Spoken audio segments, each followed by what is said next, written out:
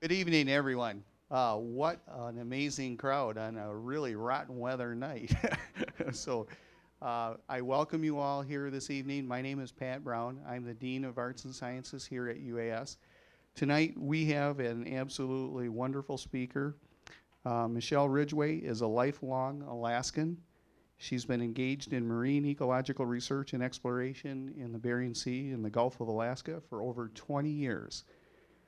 From coastal kelp forests to deep sea habitats, Michelle has examined the role of biogenic features in supporting the diversity and abundance of species in Alaskan oceans and waters.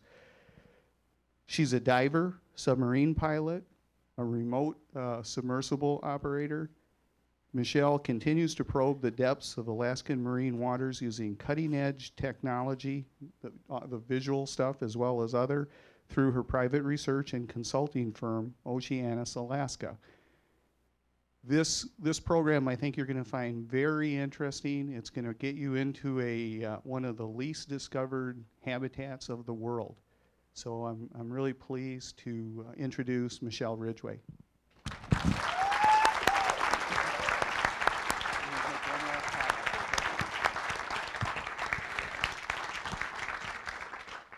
This is being taped, and so one of the things I want to point out to you is when we get to the point where you'll need or you will want to ask questions, please wait till I can get the microphone to you so that we can record your question, okay? And with that, we'll start. Go ahead, Michelle. Right. Thanks, everyone, for coming in on a rough weather day. Feels like a Bering Sea day out there with the wind and storm going on. I want to speak with you this evening about an expedition that I joined last year. I'm just one of many, many people involved in what is a very large research project underway. I'm really honored to be able to share the findings of the large group that's involved in this work in the Bering Sea. And so what I'm first going to do is walk through some basic geography, show you where our work was conducted, then talk about the food web in the Bering Sea, a little bit of oceanography, and then, because it's so very important for why this area is so special, we'll delve a little bit into geology of the area, including the formation of the canyons. We'll step back a little bit into post-Cold War era research, and then we'll jump back a few million years through the ice ages, and then look at how these canyons have taken shape subsequent to that time, and then we'll plunge in a little submarine and go exploring. So with that, I'll ask for lights down and get started.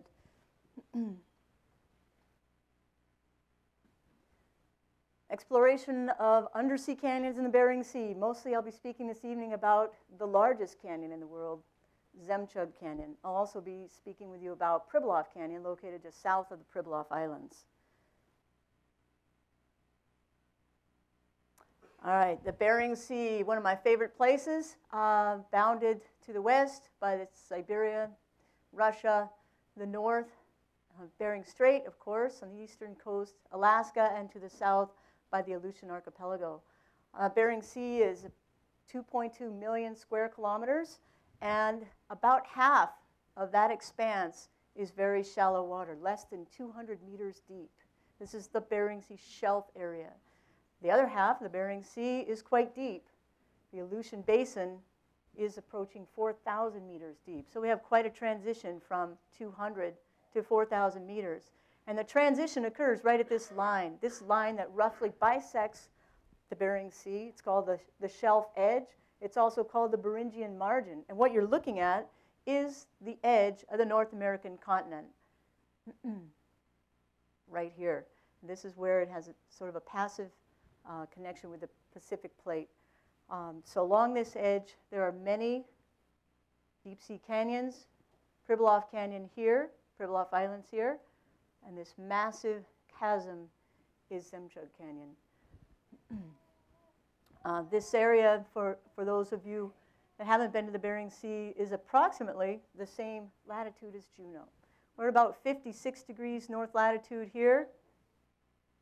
And the area I'll be covering is up to about 58 degrees north latitude at the top edge of Zhemchug Canyon. And we're at about 170 degrees west longitude. The Bering Sea is an extraordinarily rich area, and part of the reason it is so incredibly rich is due to the oceanographic processes that occur in this region. We have the ocean water comes from the Pacific, and as most people know, the Pacific Ocean is a little bit higher than the Atlantic, so flow through the Pacific is pretty much south to north. And as part of that south to northward flow, we have the Alaska current coming through. Current waters punch through the Aleutian Islands up into the current that then hits this wall, this Bering slope or shelf edge, and the current then becomes a sort of northwestward flowing Bering slope current. It is a very, very rich current for many reasons. As it flows along this shelf edge, deep, cold, nutrient-rich waters that are the highest, they're nutrified with nitrogen and phosphorus, but the most important element, the rarest element or most unique element in here is silicon. There's the highest concentration of silicon on the planet in the waters of this Aleutian Basin. These waters, the nutrients become entrained through sort of advective currents, upwelling, and a lot of water moving up through the canyons as the current passes along here. It gets little shots of nutrients, and that feeds the base of the food web in the Bering Sea. This current continues to flow northwestward, forks, continues up through the Gulf of Anadyr, and up in the Gulf of Anadyr, this major current picks up another key nutrient, iron. In fact, this is called the Iron Curtain effect. As iron flows down through the rivers in Russia and nutrifies that ocean current, and then we have a lot of turbidity, a lot of mixing of currents as the waters then squeeze through the Bering Strait on up into the Chukchi Sea and into the Arctic. And so effectively, this water has moved from the Pacific, become very enriched and lots of productivity occurring, squeezes through the Bering Strait, and carries on up and feeds the Arctic. Another major feature of this region, of course, is ice. Seasonal sea ice advances down to about this level from the north down to the south every season. Last year, we had an extraordinary ice event in the Bering Sea. Oddly, it was further south than it had been in nearly 30 years. The ice wasn't as thick, but on April 27th of this year, I was standing here on St. George Island and stepped off onto sea ice, and I could have walked up to St. Paul Island and one of the other Pribilofs. So the ice, the seasonal sea ice is a major force, not only in the productivity of the area, but as you'll see later, as well as the geology of that region. So for some of the students in the room, we'll talk briefly about primary production in the ocean. What are the main primary producers in the sea? Of course, phytoplankton. This area is so extraordinarily rich in phytoplankton production. It has this nickname, this Bering Slope or Bering Sea Greenbelt. Again, as waters travel along the Bering Slope, when the Bering Slope current are enriched, there's explosive seasonal growth of phytoplankton in this area. Again, another pulse of growth as nutrients come off the land in Russia and from major rivers in Alaska. And you can see these hot spots. This one in particular in the Chukchi Sea is the highest primary production for phytoplankton ever measured in the world. And I know that because I was on the ship 20 years ago measuring primary production in that region. It's never been surpassed. Not only annual punctuated productivity, but also throughout the year, throughout the summer season when it's ice-free, the area continues to be productive because of those enriched currents flowing, again, on upward to feed the Arctic.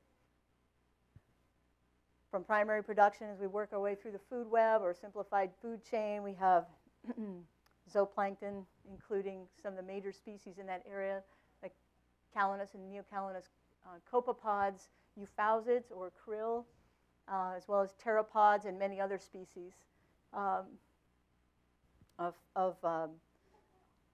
zooplankton. And they, in turn, are fed upon by myriad species of what we call forage fish. These are really important little fishes, as well as squid. This one's a myctophid, or lanternfish, extremely rich in oils. It's so rich, for other organisms foraging in the Bering Sea, it's like eating butter. It is extraordinarily abundant and very important for everything that comes to the Bering Sea to feed. And many, many species travel long distances to the Bering Sea to forage every year, including the endangered short-tailed albatross. This photograph is taken right at Zhemchug Canyon edge, a really important feeding area for the short-tailed albatross. All these birds are born on a single rock in Japan, Torishima Island. And their population was quite low, approaching about 1,000 birds. They're now rebuilding, a little over 2,000 birds. And approximately 80% of the adult population flies from Japan to the canyon edges to feed every year. It's a very, very important place for seabirds, many other species besides this, as well as large mammals, fin whales, of course, the fur seals. We're right here near the Galapagos of the North, the Pribilof Islands, birthplace of many of the world's fur seals. So these mothers with pups rely on traveling to the canyon edges, to that shelf edge, to feed on the rich myctophids and other species there. And of course, what would be next in the food chain? Any of the students in the crowd? We've got predators. What kind of predators might we see in the Bering Sea? Well, we've got orcas. We also have sharks, and occasionally we have polar bears, of course, taking in the mammals and birds and other large fishes in that environment. All right, so the food web is it's very short. Because there's such a punctuated sort of spring bloom and explosive growth in that area, everything comes in to feed here, much like North Pass around Juneau in the summer season. Of course, another major predator in this system is us, humans. Both international fleets in days past and now the U.S. fleet on the U.S. side alone takes nearly 2 million metric tons of fish products out of the Bering Sea on our side of the line alone. 2 million metric tons is quite a bit of production to remove from this system that mostly is comprised of walleye pollock. We make surimi, fish sticks, and other products out of walleye pollock. There's also, of course, crab and other finfish that comprise that ground fish that we take out each year. Most of the production taken out of the Bering Sea is walleye pollock. Out of the 2 million metric tons for the last 20 years, about 1.5 million metric tons has been pollock. That's now declining somewhat, and other species are being harvested more as pollock declines. And we're not the only nation that's focusing on the canyons and harvesting fish. The Russians discovered these canyons over 50 years ago and fished their canyons as well as the U.S. side canyons very intensively. And in fact, it was commercial fishing that led initially to the discovery of these huge dark holes, these black holes out in the Bering Sea off the shelf edge, and no one knew quite what they were. They hadn't been fully characterized, but the fishing fleets knew quite well that they were extremely productive, and they focused a lot of their harvesting efforts in there for that reason.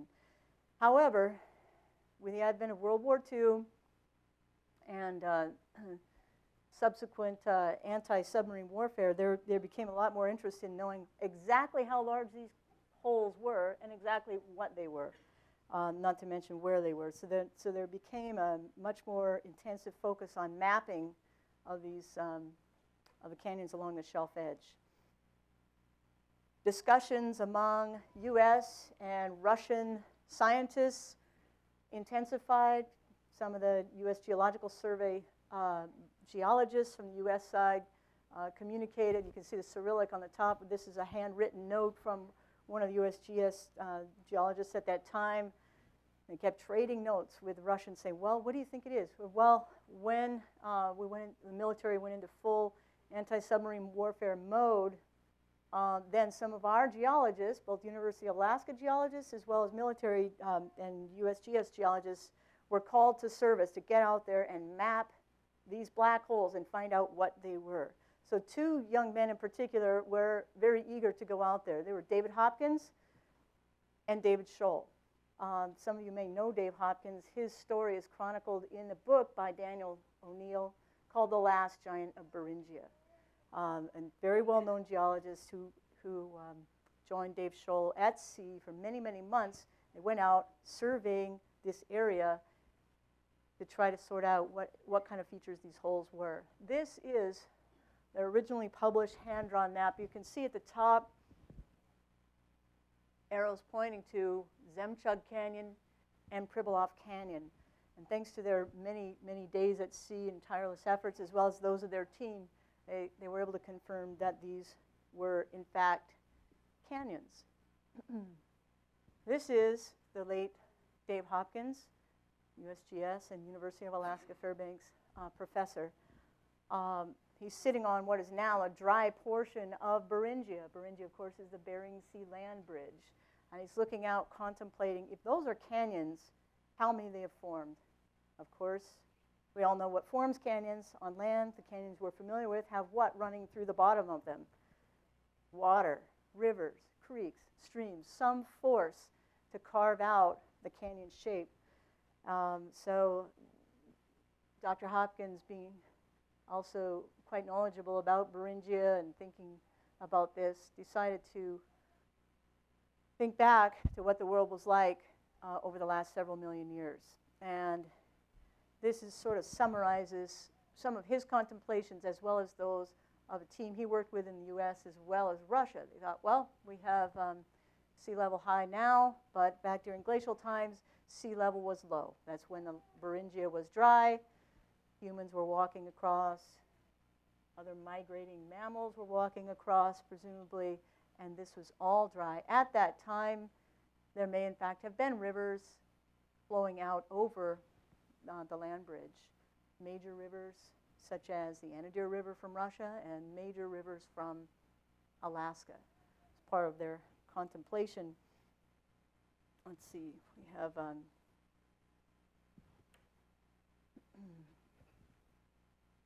get that one right.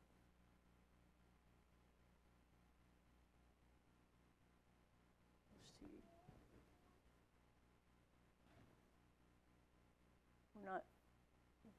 I wanted to show you a short video that it's not quite coming through here.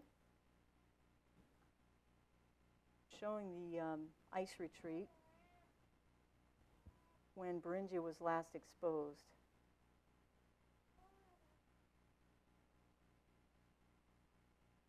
No, looks like we lost it.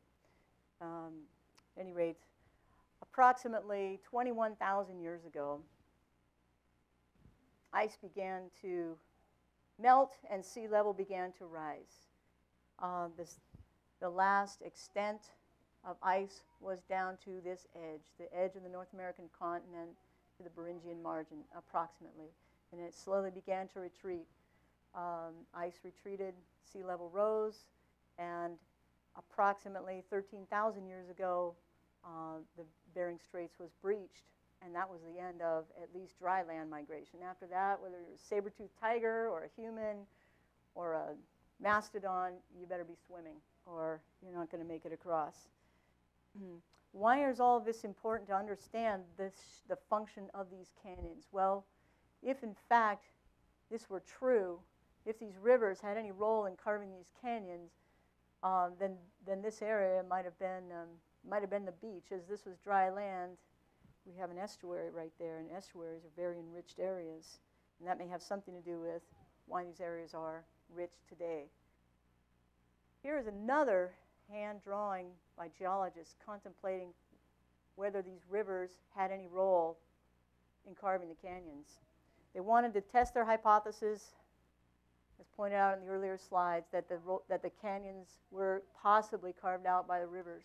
So the Russians and the US team sketched out their ideas, and then they went to sea. They went to sea for many, many months, taking transects across the Bering Sea. And what would they be looking for as they're crossing the Bering Sea? What kind of evidence might they have needed to determine whether, in fact, the rivers had any role in carving of the canyons?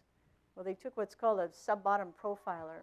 And this is an instrument that pierces through the seawater column and then through the sea floor. And this is just one sample of the type of data they found. Very clearly, they found these gouges. They found these cut channels that have now been filled with sediment as clues and, in fact, empirical evidence that rivers definitely flowed across Beringia. And after many, many maps were combined, they found that the rivers led right to the mouth of the canyons. And, in fact, that the Yukon River led directly to what is now Zhemchug Canyon, and another major Alaskan river, the Kuskokwim, led to what is now Pribilof Canyon. There's another major feature of the Bering Sea I'm going to mention briefly, and it's very important for understanding what may be occurring out here now. We've talked about the shelf edge. Now we're talking about the deep part of this region that's over about 4,000 meters deep. And what I'm going to mention briefly is something found by, again, seismic work out in the Bering Sea in the 50s and 60s, and that's VAMP structures. VAMP stands for velocity amplitude anomaly. And basically, there was a lot of survey work done in this area during the 50s and 60s and later in the 70s, and individuals found these very strange under the seafloor formations. These formations begin with petroleum. The gases from petroleum seep upward toward the seafloor. As gases rise, especially methane, it freezes due to pressure and temperature near the seafloor and forms these sort of dome-shaped formations. This is what it looks like from the seismograph, and what they are quite likely methane hydrate plumes. Now we're trying to determine whether or not these, in fact, are seeping methane out into the system, and I'll tell you why in just a moment. This is methane hydrate. It's a water crystal-bound molecule of methane. Yes, you can hold it. It burns as water is shed. There's not just one or two methane hydrate seeps identified in the Bering Sea. You can see from the map here, this is the entire basin. There's a huge number of them that were mapped many years ago, and this area's never been visited, so we don't know whether they're seeping or bubbling, but we do have some clues, and we'll get to that in just a moment. All right, back to the canyons. Pribilof Canyon is huge. About 35 miles south of the Pribilof Islands, 1,830 meters deep. And Zhemchug is also massive, 2,730 meters deep. But it's massive its drainage area is 11,580 square kilometers. It is enormous. The volume of Zhemchug Canyon is over 5,800 cubic kilometers. It's a huge feature, not just for depth, but also for its sheer size. And by any metric, it's the largest undersea canyon on the planet. Here's a comparison with other canyons that you might be familiar with. On the far left, we have a cross-section of a canyon pictured here in the upper corner, Grand Canyon. This is a cross-section at its largest point. On the right-hand side, you see the scale for depth in kilometers. Grand Canyon, nearly 2 kilometers deep. You may be familiar with an undersea canyon located off the coast of California, Monterey Canyon. It's been extensively studied by people at MBARI, Stanford, and through Hopkins Marine Station, and other research facilities that are located just at the head of this canyon. Again, this is a cross-section of the largest portion of Monterey Canyon. And then here, this red outline is Zhemchug Canyon. You can see it is nearly 3 kilometers in depth and a good bit larger than any canyons with which we are even remotely familiar. Here's another more modern view generated by Steve Lewis with NOAA of the canyons. These are the Pribilof Islands, St. Paul and St. George. And here's the butterfly-shaped Pribilof Canyon dropping down into the abyss. And here is Zhemchug Canyon, also kind of butterfly or hammerhead shaped, and dropping down about 2,700 meters to the point at which it then meets the floor of that Aleutian Basin much deeper, toward 4,000 meters. All right, now we'll get to mission.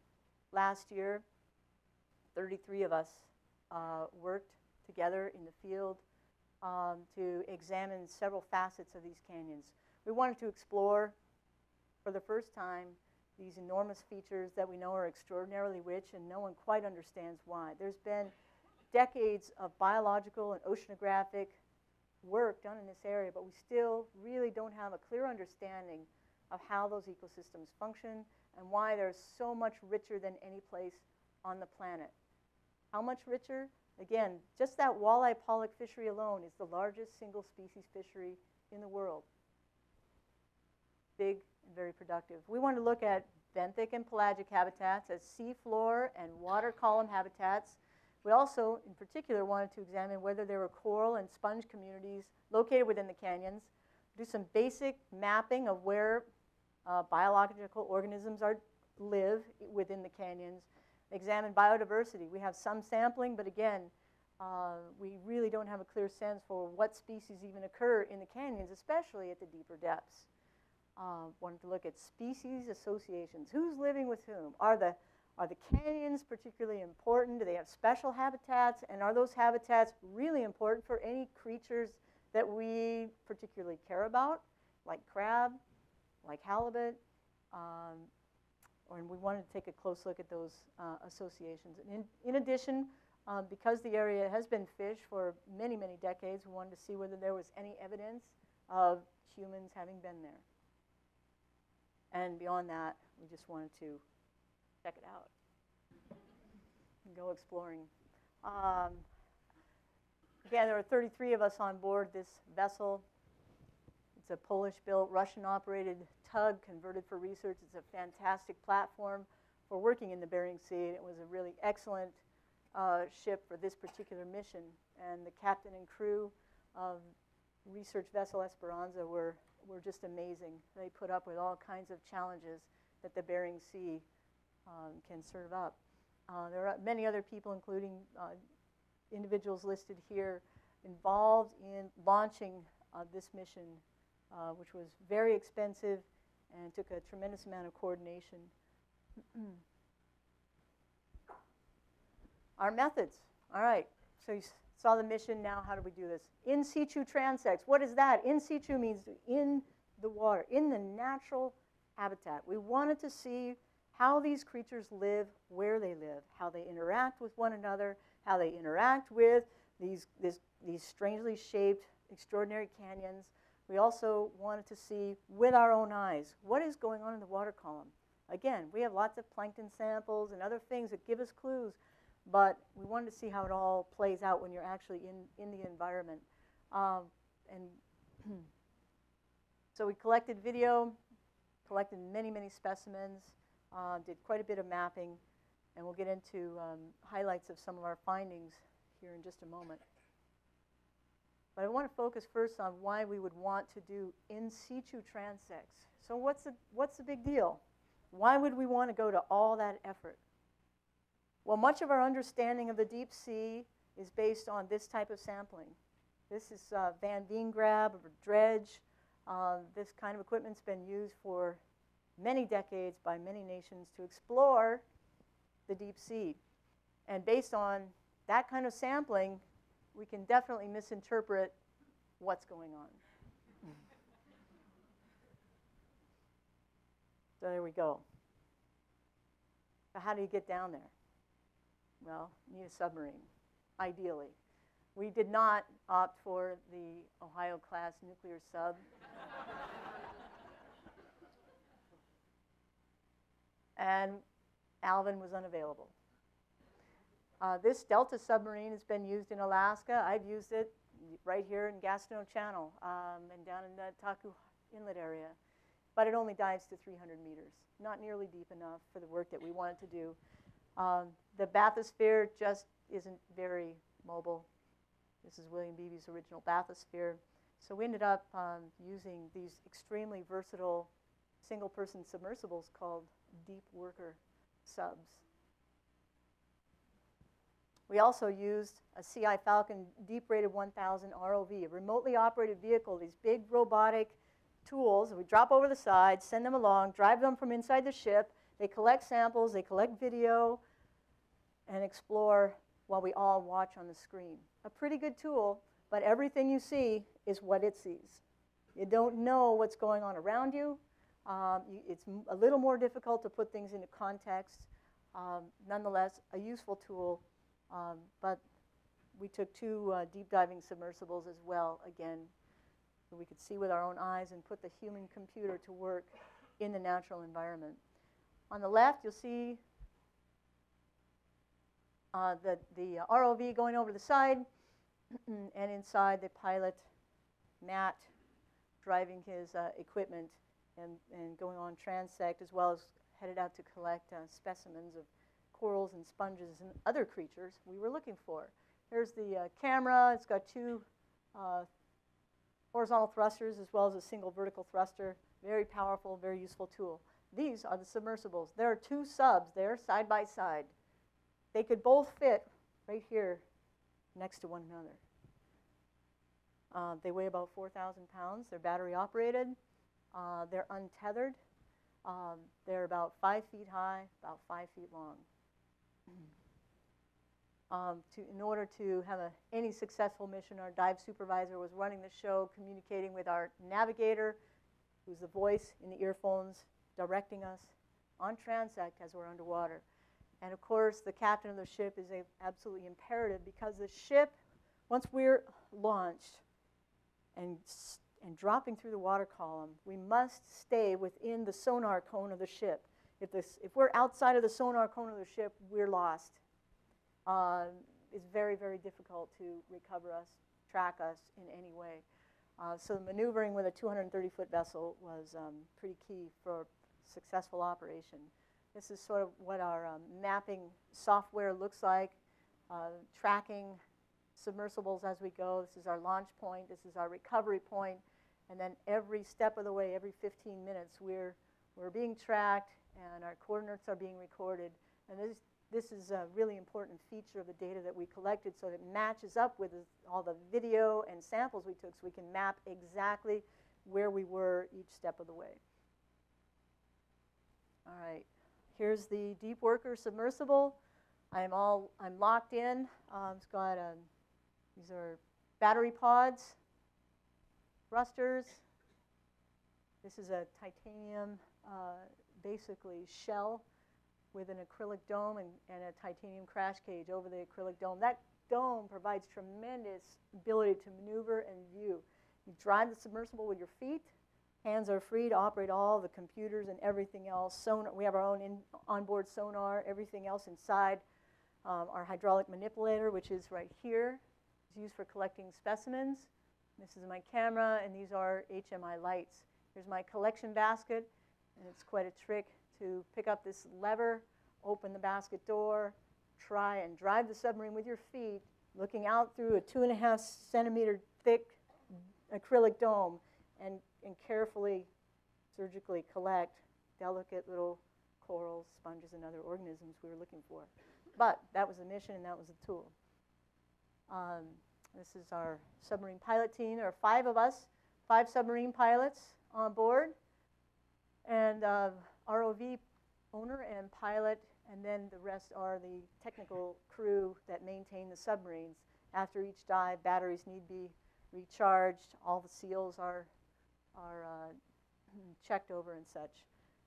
Really great team. With that, I want to show you just a few minutes of video clips going down into both Zhemchug and Pribilof Canyon. What you're going to see are short clips showing some views underwater and going through the water.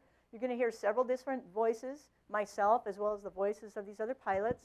And at times we'll be describing some of the things we're seeing, some of the things we're feeling, some surprises.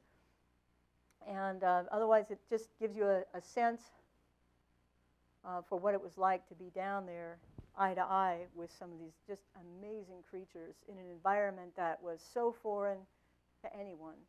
Never been seen. We really had no idea quite what to expect.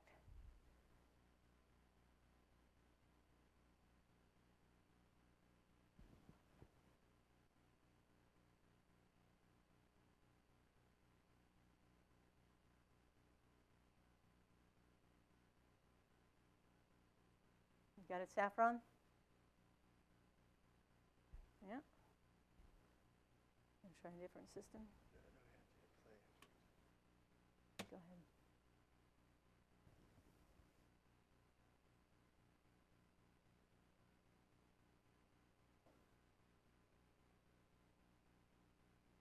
So this is kind of what it's like. Once you're in, you're in. Get down to the bottom, takes about 45 minutes. And sometimes you need to wait for the other submersible. What do you need there, Saffron?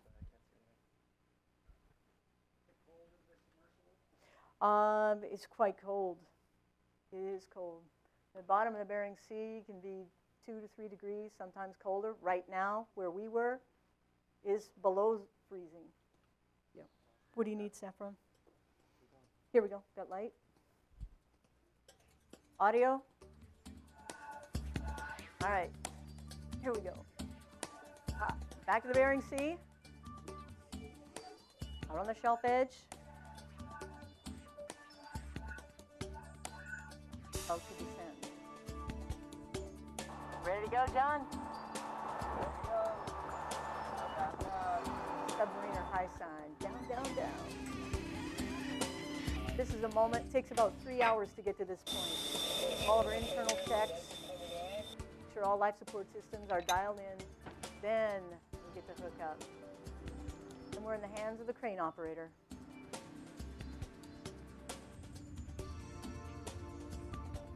One of the nicest days we had. Bering Sea is not like this very often.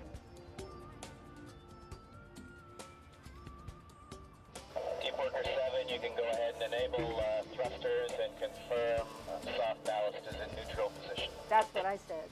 Oh. This is Charles Michelle Porpoise. Ridgway in Deep Worker 7. Roger that. At this time, Deep Worker 6 and Deep Worker 7, you have permission to flood your soft ballast tanks and proceed to bottom. Squid. Over. Copy that. Deep Worker 7 proceeding to bottom. A lot of squid. Copy that. Proceeding to bottom. Commander squid, most common. Go ahead and turn that volume up if you want. Seem to be rattled by the presence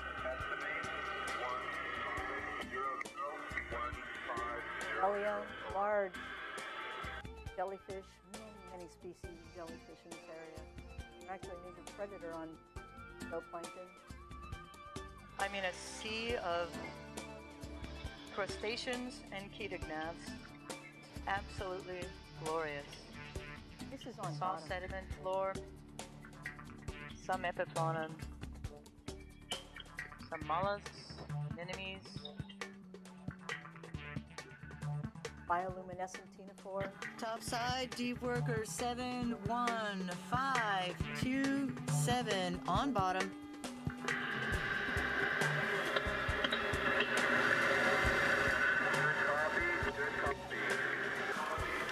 At this time, heading 270.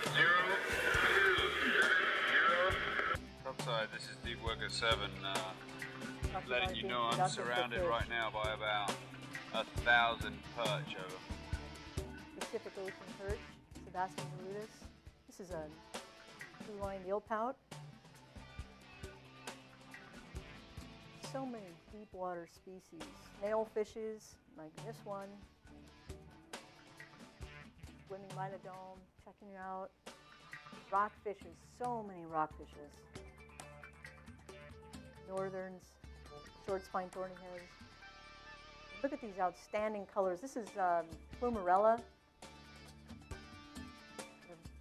Several different corals and sea whips. There's a trophy-sized sea worm and Plectonema. Of course, you've all heard of the deadliest catch, and this is where it happens. Crab, snow crab, many. Now we're up near one of the walls of the canyon, and this prowfish has carved a cave. Inside that cave, I was able to tip the sub down. Couldn't get the camera in there, but there are several hundred baby red rockfish in that cave with him. You also see these two red lasers. Those are 20 centimeters apart, what we use for measuring organisms in situ. These are basket stars harvesting plankton and detritus. And you've seen a lot of sedimentary seafloor. Now you're seeing boulders and rocks. Many of these we believe are drop stones. Some may be glacial erratics from times in the past. Some may be carried by rivers. But many large rocks are carried by sea ice every year. They provide that attachment substrate for sponges, and sponges provide good hiding for this octopus and many other cephalopods and crustaceans. In the far left, you see giant barnacle harvesting plankton. And we often think plankton, so much of that production is up near the surface. This is over 600 meters deep. There is so much life all the way to the bottom. Very, very busy zooplankton community. And that was one of the great surprises. Here's that prowfish out cruising around, foraging. See in the center there a squid right on bottom. Here's one of the more common species we saw, grenadier. There are 3 species in the Bering Sea. That was a long-finned grenadier. We also saw popeye and others. The cephalopods making a getaway. Of course, there's 14 or 15 species of skates in the Bering Sea. That's just one of them. We have a liparid snailfish attached to the carapace of this crab. She's quite likely laid her eggs inside the carapace for protection, and adheres to the carapace till her young are extruded live, catches, and moves on. So many strategies for it. That's been observed both in southeast Alaska, elsewhere in the Gulf, in the Aleutians, and now in the Bering Sea.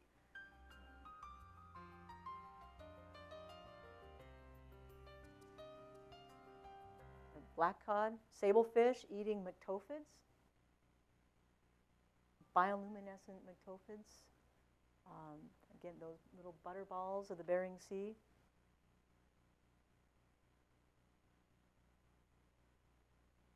Any students have a guess on this one? Well, neither do I. There's so many things we really had absolutely no idea what they may be. I tried to collect several of those large blobs. They disintegrated. Some people think they could be larvacean feeding nests, but they've never been seen that large, so we're just not certain. The gatted family in this area is very abundant. Cod, Pacific cod, like you saw snapping up euphausids as well as pollock. You can see these small pink brittle stars, very, very abundant. Well, here's a very important clue to the methane hydrate I mentioned earlier. This is likely a bacteria called Vegetoa. This bacteria can fix methane. This is some of the best slope we've seen so far. Bacteria themselves will form this pavement, hit a rock this outcrop. white, Very thick exciting. layer, extruded calcium carbonate as they This is just about vertical here. are the process of fixing methane. Doesn't look like it's going to go very hot, but really interesting. Varies quite a bit. Anemones. We'll see in a moment some extremely high current Rhinoids. situations. Now we're going up the wall. You can see the sedimentary layers. Remember the river origins of this canyon? And then you can envision the rivers cutting through and leaving these layered walls with Rockfish. brachiopods and durians. And Crinoids are the look at this view. This canyon Bottom of the continues another 60 plus large kilometers out sessile invertebrates. Sure is steep, but it's actually compacted silt. to the south. Still able to stir it up if we Short spine thorny Get head, too close. crinoids, ancient species.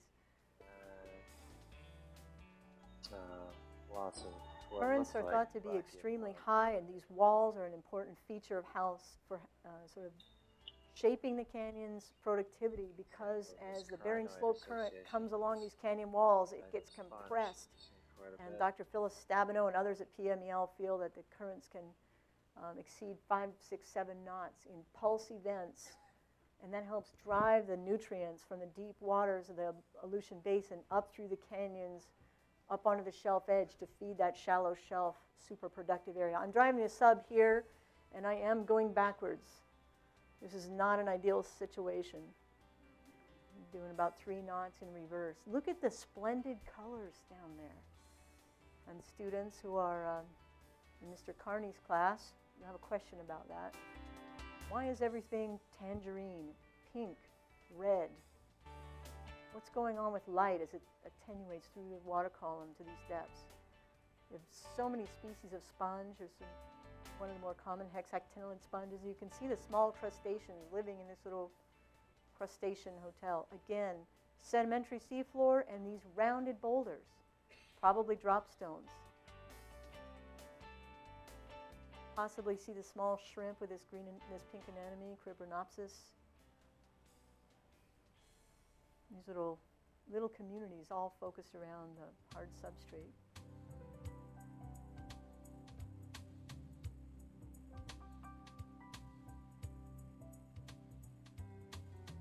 So using the hydraulic manipulator arm to try to collect. This is a very stable situation. It's very challenging on a wall when you're trying to drive and hover. Hydraulics are under tremendous pressure. Nearly 20 atmospheres.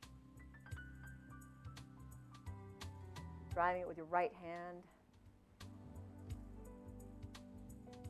Again, not a very surgical procedure, but we were able to collect quite a few organisms that have never been seen. I mentioned silicon deep in the basin.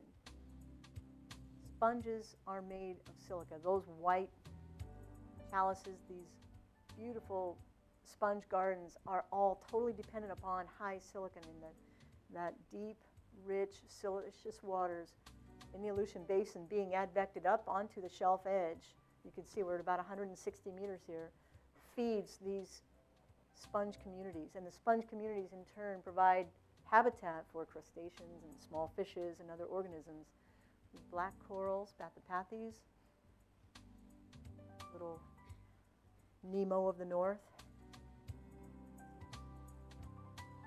Good color match, possibly co-evolved with some of these deep bright orange sponges. This is a coral. Soft corals. Doesn't need calcium carbonate in structure. That might be advantageous as the ocean may acidify. Soft corals. Anthomastus. Here's another hard coral. And the largest coral that we know of that grows in Alaska, Paragorgia. These can be over 3-4 meters high. This is the ROV arm collecting just a branch of one of the Paragorgia corals. These things are huge and they form these giant red tree groves. See? Yes, very much so.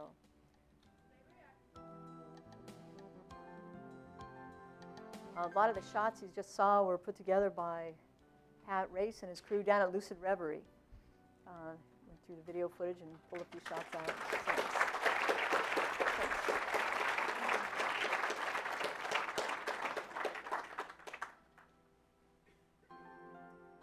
All right, I'll walk quickly through just some initial findings from last year's expedition. It's been about a year. Everyone on this team, as well as many other members of the scientific community, have been working on specimens that have been shipped to every corner of the earth, whether it's fishes or corals. All the corals, for example, have gone to the Smithsonian, where Dr. Steve Cairns from the Smithsonian Institute has graciously been working hard to identify the corals we collected.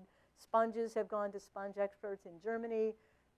Worms have gone to worm experts. Everything's, as well as many specimens are being worked on right here, some in the Auk Bay Lab and some elsewhere in Alaska. So I'll touch on some highlights from this expedition. We've talked about what our mission was, just a quick review of that, and then a summary of what we actually were able to accomplish. We did get in 25 dives in just over 3 weeks between both Pribilof and Zhemchug Canyon. For those of you who have ever been in the Bering Sea, you can imagine we feel extremely fortunate to have been able to to accomplish that many dives in that much time. We did have 10 ROV dives, and the advantage of the ROV was that we were able to go down and explore deeper than the submersibles can go. Submersibles max out at 630 meters. That's the depth that Lloyd's of London allows us to go. We know the subs can go deeper, but that's the limit for safety. Yeah, exactly. Yet the ROV, again, unmanned, can go down to 1,100 meters. Many ROVs, of course, can go quite a bit deeper, but this was our area of focus this time. We did collect quite a bit of video and many, many, many specimens of marine life. Tried to collect one of each, so we had material to work with for taxonomic purposes as well as for other investigations. This is the area. These are our dive locations in Pribilof Canyon. And I want to remind you, Pribilof Canyon is about 1,800 meters deep down where the axis joins the Aleutian Basin. Our submersibles go to just over 600 meters deep. So we're really just exploring that upper edge of these canyon habitats. And yet, even at that, we found so many new environments and new species we had absolutely no idea about. Here's our dive locations in Pribilof and our dive locations in Zhemchug Canyon. And again, in this massive canyon, you can see where we were able to explore is only the edge. There's quite a bit here yet to be seen. And just to point out, you've heard of deep sea hydrothermal vents, hot vents.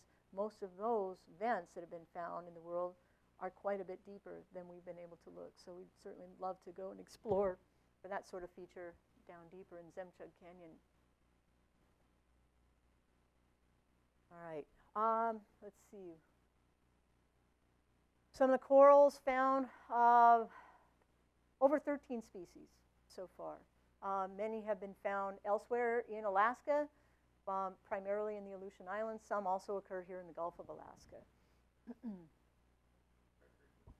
Means a new record of that species at that area in the Bering Sea. Yeah, exactly. And there are many range extensions.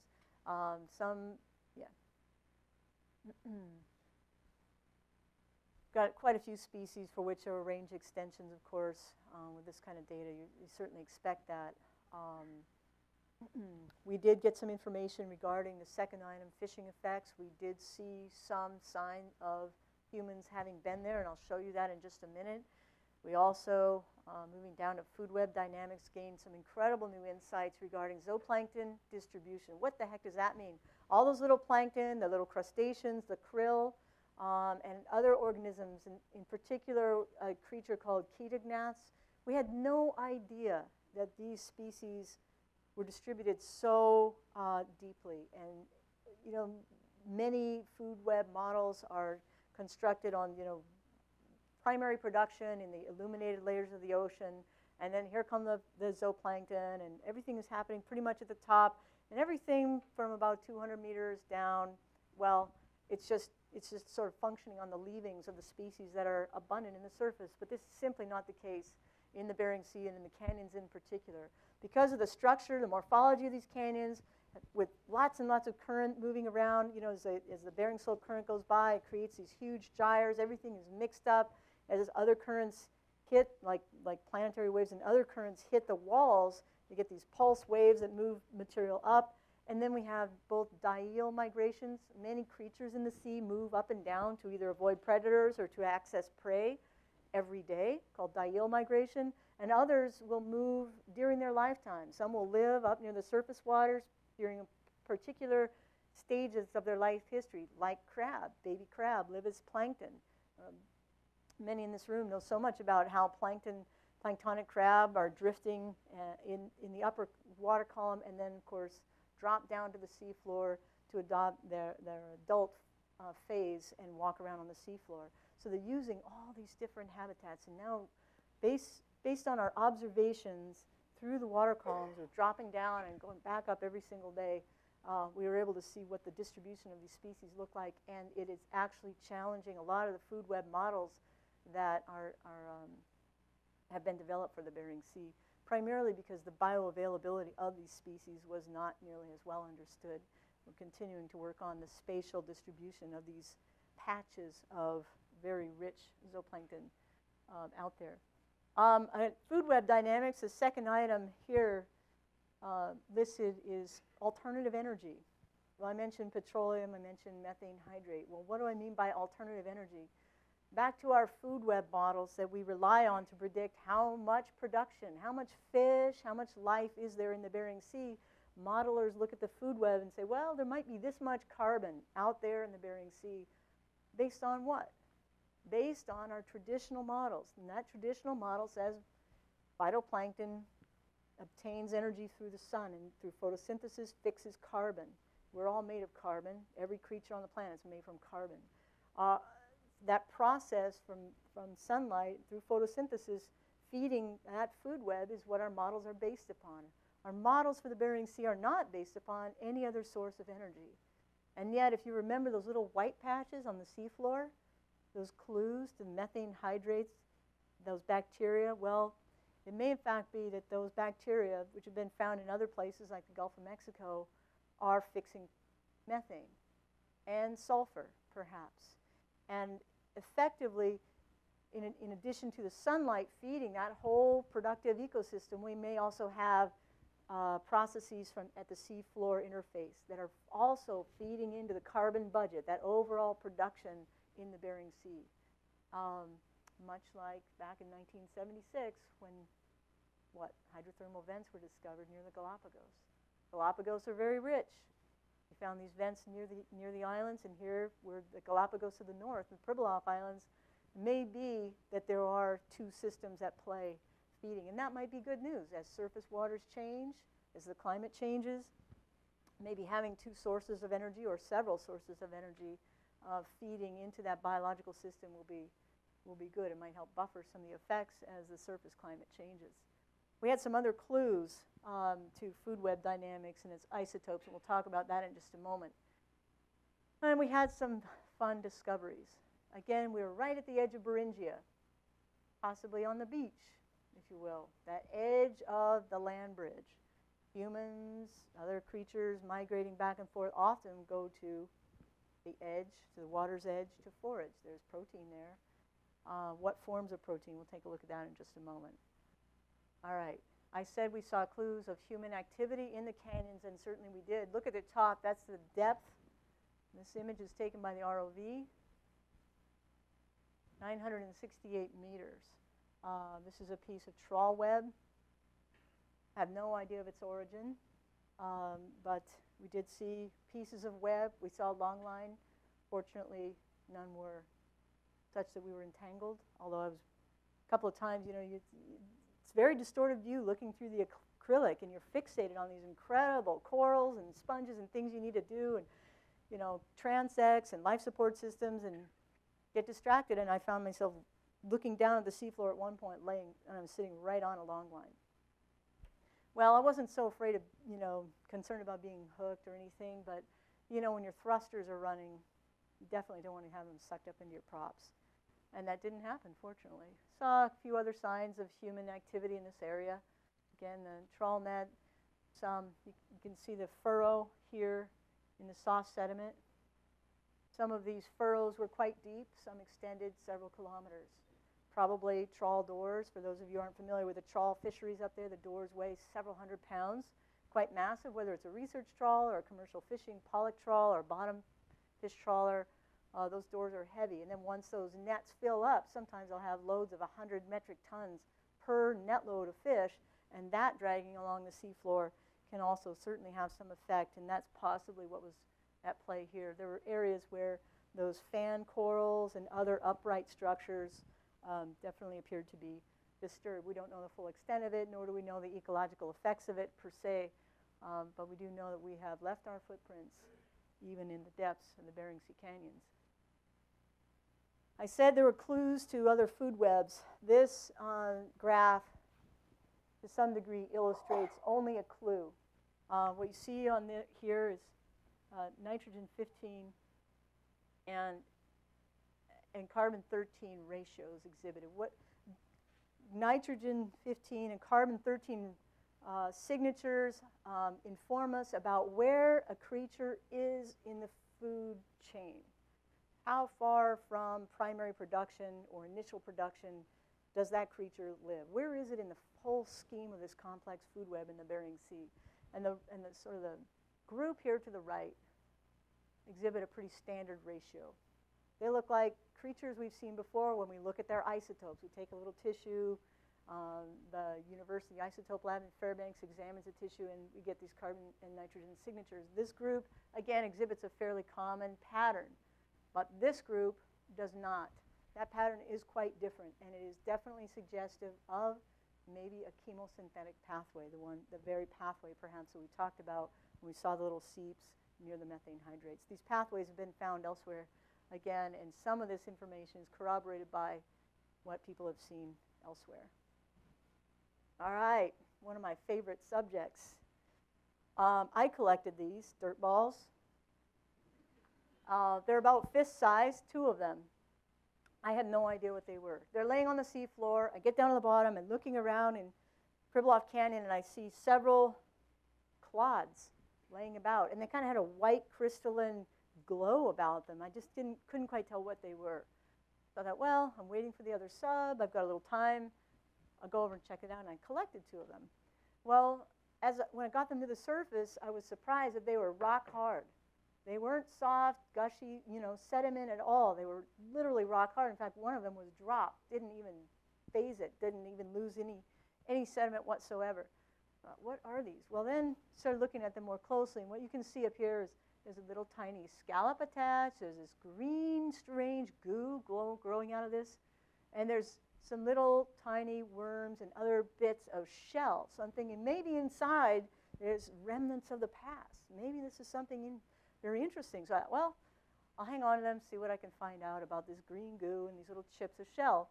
And then I started thinking, well, they're so hard, I don't really want to just break them open without kind of having a sense for what I'm going to do with it, what's in there. So I went down to Bartlett Hospital late one night when the folks who will remain unnamed were not so busy, and x-rayed those little dirt balls. And you won't be able to see what I was able to see, but when I saw it, I was totally amazed. Each one of these little x-rays outlines a perfect gastropod, a snail, a marine snail. It's quite clear. You can see the whorls and everything in here. And I thought, wow, I just couldn't believe it. Each one of these has a big snail in it. Huge, the size of the clod. So I thought, well, now what am I going to do? Well, I better call a gastropod expert. So I called Nora Foster up in Fairbanks. I said, oh, you're not going to believe this? And I shipped them up to her. We slowly pulled them apart and revealed a story that is becoming more and more interesting with each passing day. I also took a little tiny bit of the scrapings and sent them down to California to the U.S. Geological Survey. And on the bottom, you see the name John Barron, expert with USGS on very cryptic, non-existent ice age diatoms and algae. So he had just a tiny scraping of some of this sediment. He put it under the microscope and sent these micrographs to me, and up above, he has listed the names of these extinct ice diatoms. Well, that's all interesting. We know there's been diatoms up there. Diatoms are really one of the key plankton in production in the Bering Sea. But what was more interesting is that he knows when they lived. These diatoms suggest that this layer around this mud was around 12 to 15,000 years ago. If you remember the Bering Sea land bridge, remember that last ice age? It was melting right about then.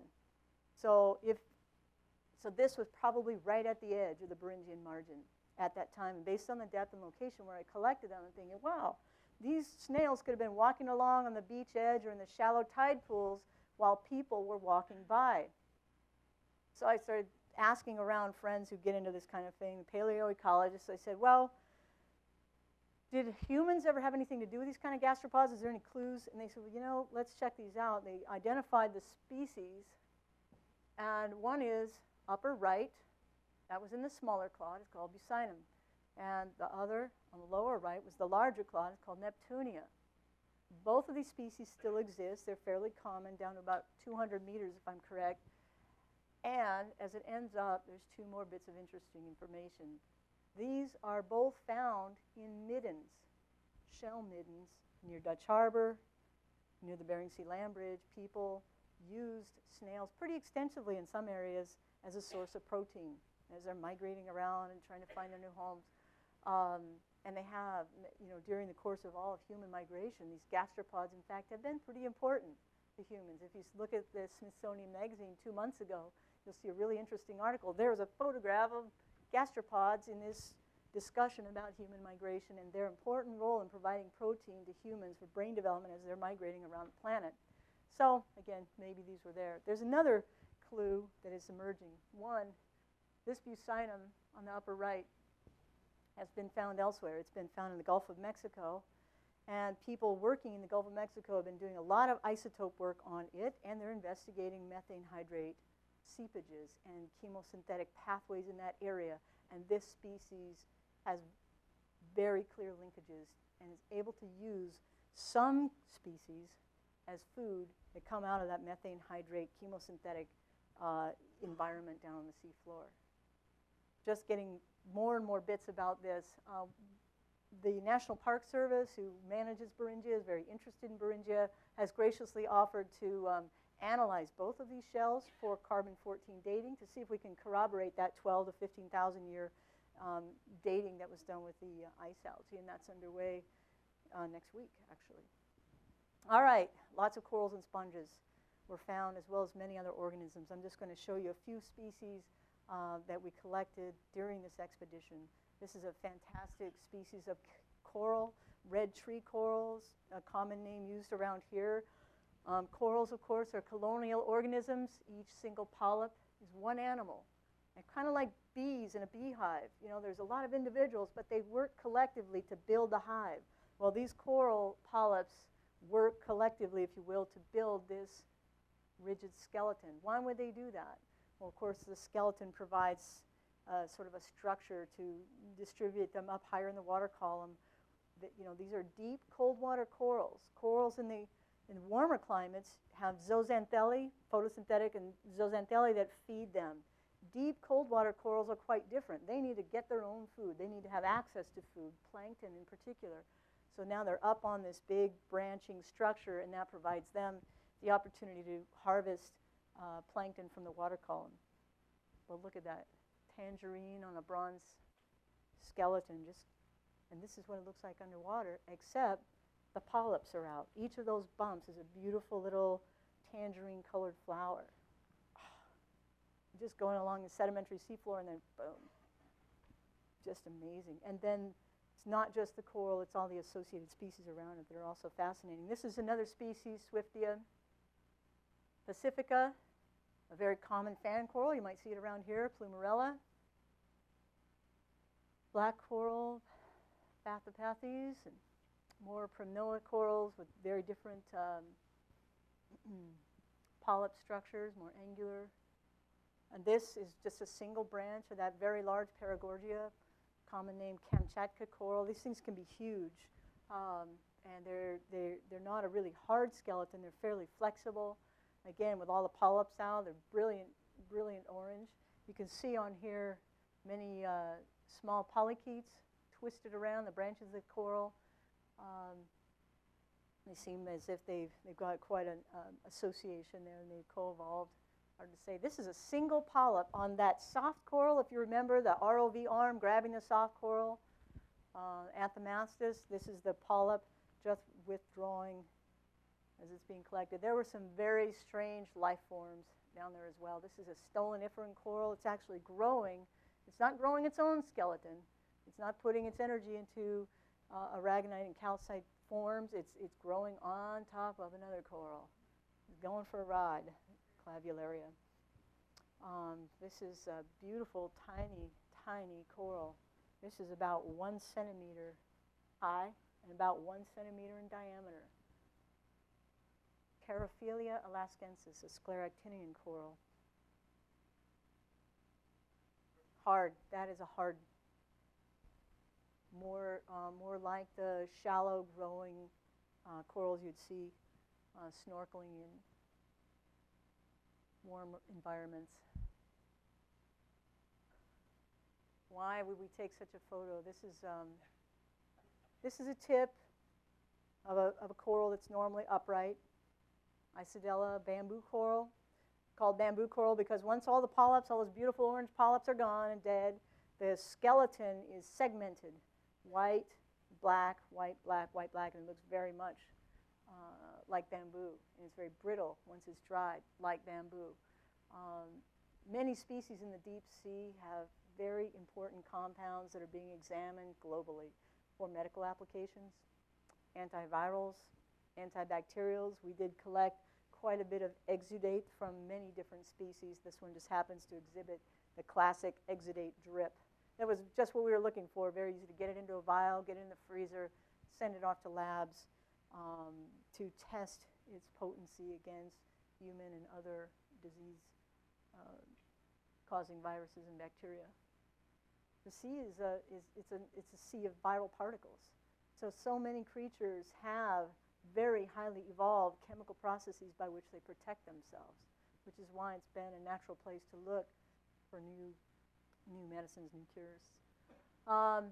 Here we have eggs of fish species we don't yet know. These are ring of eggs adhering to the bamboo coral leg. Here's another.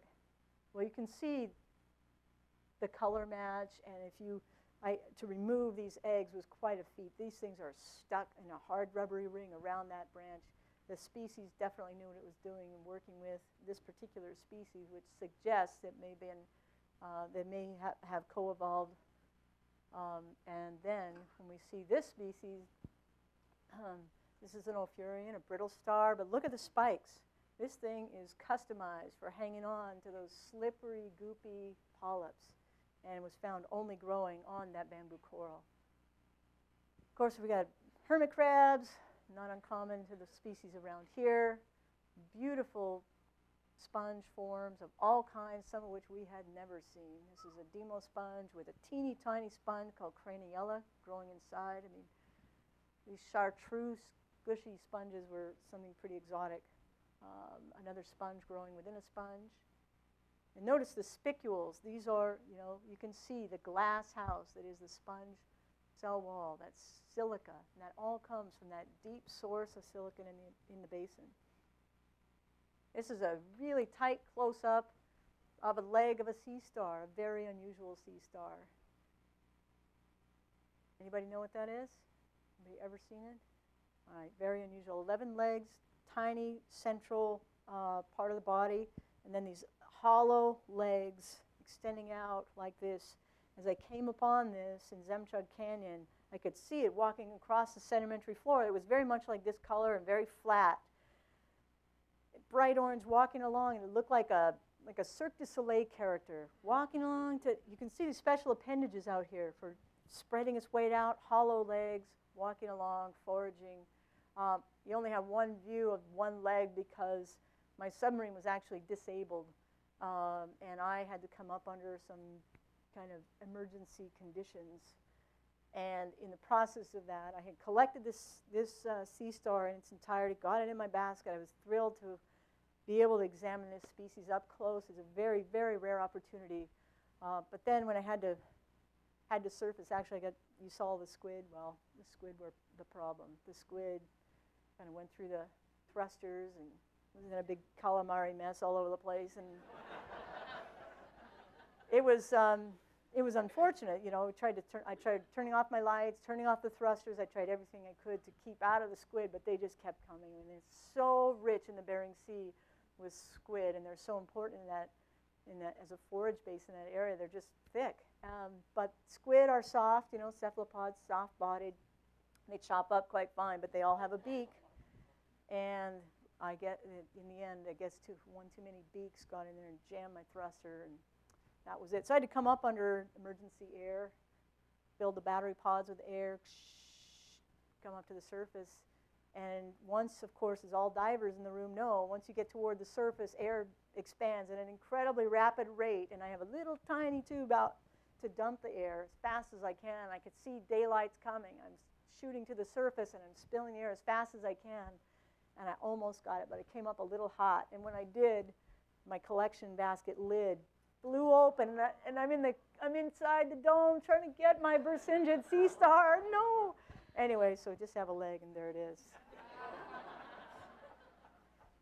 There's the Gorgonocephala. That's basket star picking food off the surface of a sponge, and many, many, many species of brittle stars in this area. Polychaetes, also tangerine. Yeah. I saw a beautiful orange sponge in the distance. I thought, we don't have that species. Well, I want to go and investigate. I got closer, and looking in, I could see little tiny orange creatures crawling around among the sponges. What is that? And it's very difficult to see. I got closer, and it's like, oh, look at that. Well, I didn't really want to collect any crab necessarily, but I wanted to try to get the sponge, so I got it. And as I'm closing the arm, I watch before my eyes as I just crushed it. And I floated a little piece of the sponge into my basket. It was the bottom part, the top of this thing cracked off. It happened. Well, when I got to the surface, we were opening the basket, and I saw the bits of sponge. It was enough for taxonomic purposes. And I looked inside, and there was this little visitor. So what species is this, crab biologists? Golden king crab. Maybe 18 months to 2 years old, I'm told. And it's about as big as a silver dollar.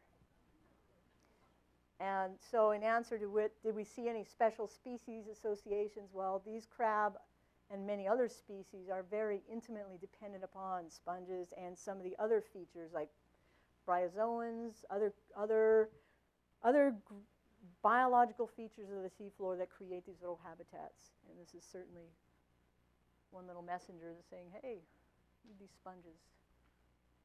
A well-behaved little shrimp. And you can see the red in its eyes.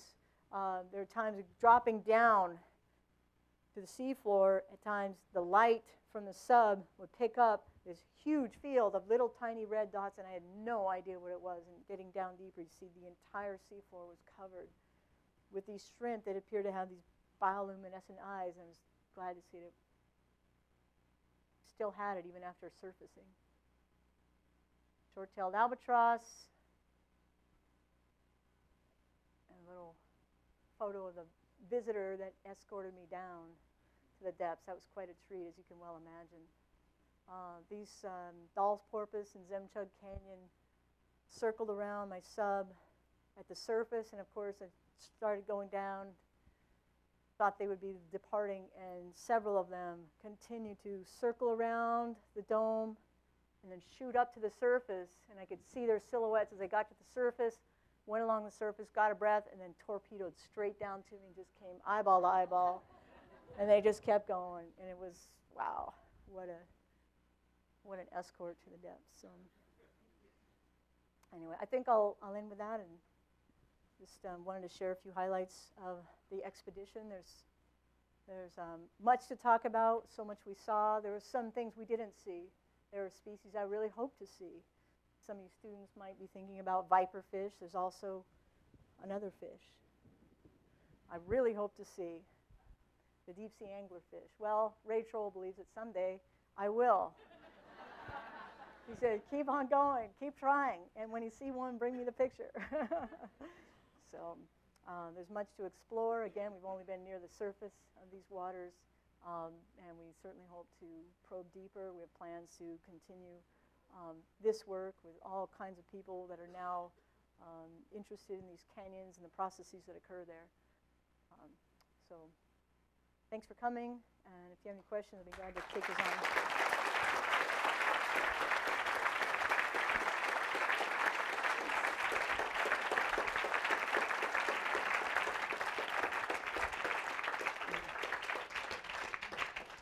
Here we go. We'll start the questions.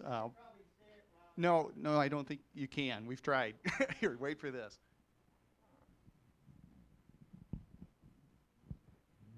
Yes, I believe you said that the Ice Age retreated about 21,000 years ago and exposed this area. Is the belief that this canyon was formed in less than 20,000 years, or did that Ice Age stop that development that had incurred much before that Ice Age? Great question. Actually, no, the canyons were not formed subsequent to that last maximum extent. There's been about 18 ice ages occur in that region over the last several million years. And it's believed by geologists who study this extensively that it was during the multiple events that the Yukon, Anadir, and Kuskokwim rivers flowed over exposed land off that edge of the North American continent and continued both with water as well as with all the sediment that rivers carry, scouring out these canyons.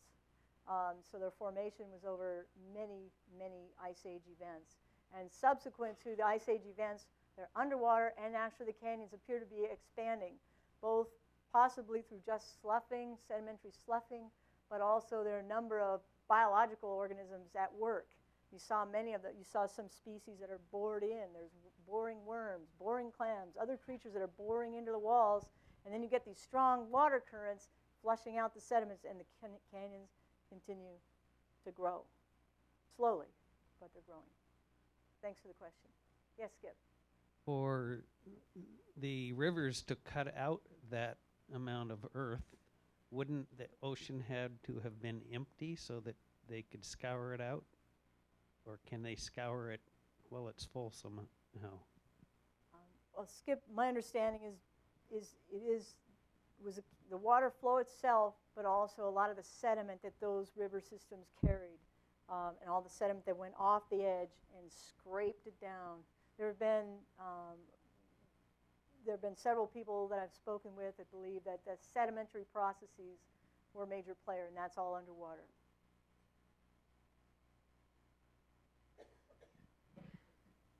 Do you have plans to go deeper with a submarine that can take you at deeper depths than this particular depth that you went to? Certainly hope so. I went to Hawaii last year, worked with the Department of Oceanography at University of Hawaii. Why? Because they have deeper diving subs. They have the Pisces submersibles. They're 3-person subs. They go quite deep, down to 4,000 meters. Remember, the bottom of the basin, 4,000 meters. The Mir subs, also owned by the Russians. Perhaps some of you are familiar with the Mir subs that placed a flag under the ice. Yeah. In fact, I was in Pribilof Canyon, the first human solo submarine dive in the Pribilof Canyon. We come up from the surface, we get a satellite back, says, oh, guess what the Russians just did? We thought, oh, yeah, we went down to this big canyon. Well, they were down to 4,000 feet planting a flag. So the Russians have the Mir submarines. University of Hawaii has the Pisces submarines, and then the Japanese have the Jinkai submarines. So between those, we're hoping to get some of them here in 2010, and there's a lot of momentum in that direction. Oh, yeah. Excuse me. My question is, when you were talking about the methane hydrate and the alternative energy, yes. Do you think they're using the methane as a form of energy, some of these creatures, just like when you're talking about the chemosynthesis? Yes, that's correct. That's what could be at play. We know that there are methanotropic bacteria and other species that feed exclusively on methane seeps emanating from methane hydrate in now Cascadia Ridge off the coast of Washington, as well as other locations. And the clues we have suggest that that may be the case. Would it be similar to what in the, I forget what those things are called, that they found with the hot vents, they were using sulfur as a source of energy? Right. In the same way that you think these creatures are using methane? It's possible that species in the Bering Sea may be using sulfur as well. They're not hot, likely, but cold. But yes, using the methane for energy to fix carbon, or using the sulfur to fix carbon rather than photosynthetic processes. And I have another question. In the submarines, how long can you go down there before your oxygen and electricity run out? Well, oxygen lasts quite a long time, and electricity doesn't. You've got about 8.5, 10 hours of battery. Depends on how active you are, how much current you're fighting. We have 4 days of oxygen. We have oxygen tanks, and then, of course, we're also somewhat limited by what we exhale, right? We maintain 1 atmosphere inside of the submersibles, and we attempt to maintain atmospheric oxygen levels, which for students, what is that? well, David knows, 21.8%, 20.9. We try to aim for that inside the sub, and that helps, yeah. And so with that, we have about 4 days. So if we ran into unfortunate circumstances at depth, there are submarines available within 4 days. From Russia, from somewhere, we hope. Meanwhile, we have another limiting resource that's, you know, the scrubbers. We have chemical scrubbers that remove the carbon dioxide we exhale. Why? Because we need to make space for the molecules of oxygen to come in. We have to get rid of that carbon dioxide. So scrubbers can be a limitation, but in general, we're set up for about 4 days if absolutely necessary. Again, the temperature, 2, 3, maybe 4 degrees. So you're in for a chilly ride. Yes?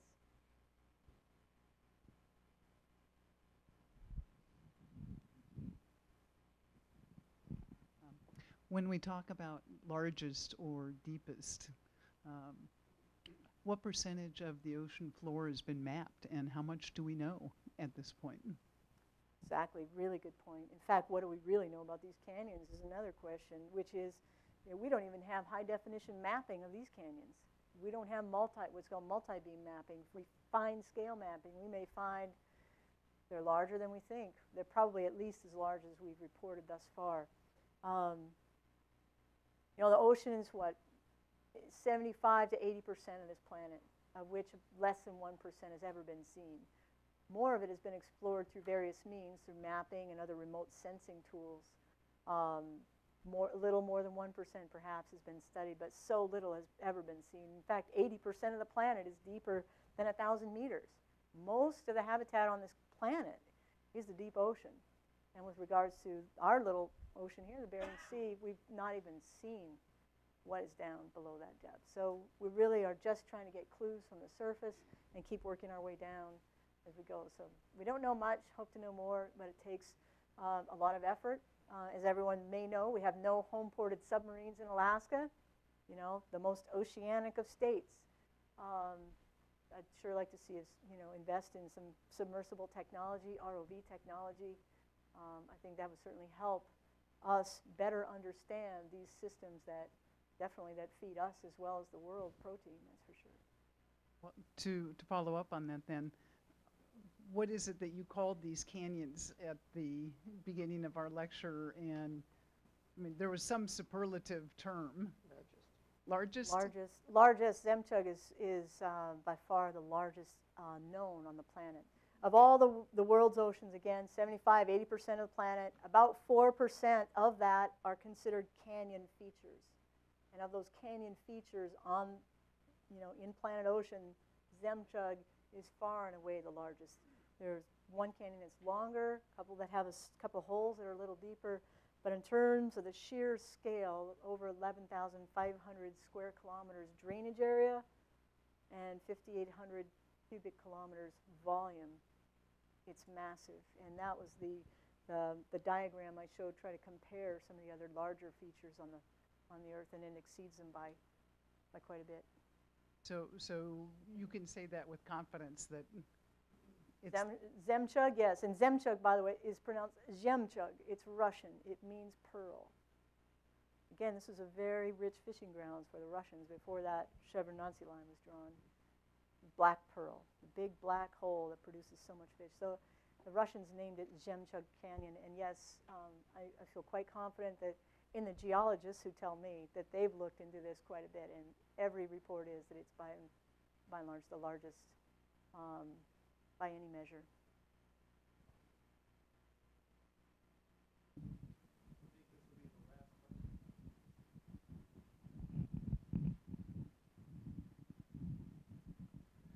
Did your findings on this expedition lead you to believe or contemplate that we should be managing this area differently?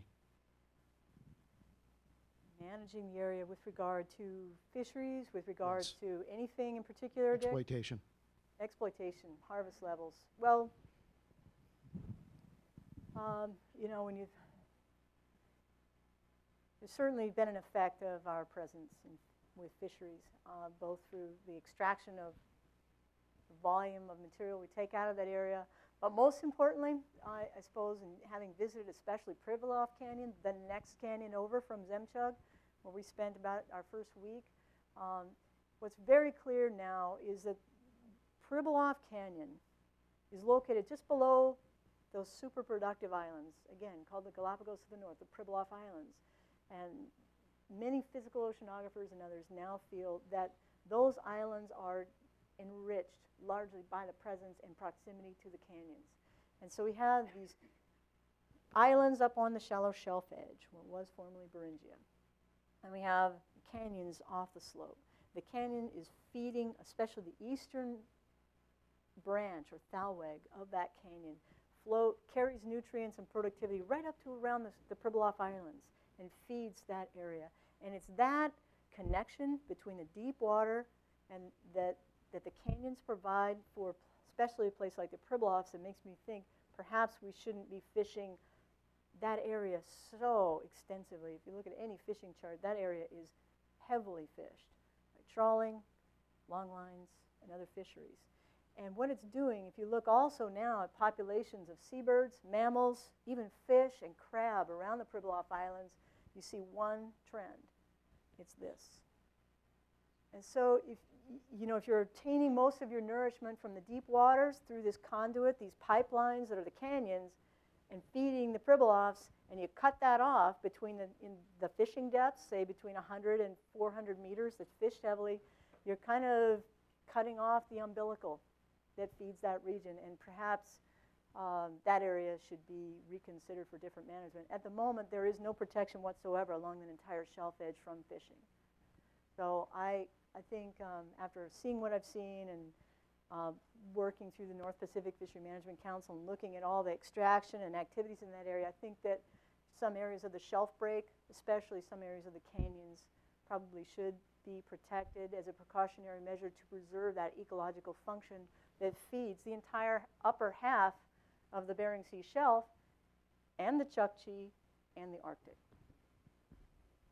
That seems like a good place to stop. Thank you so much, and thank you, Michelle.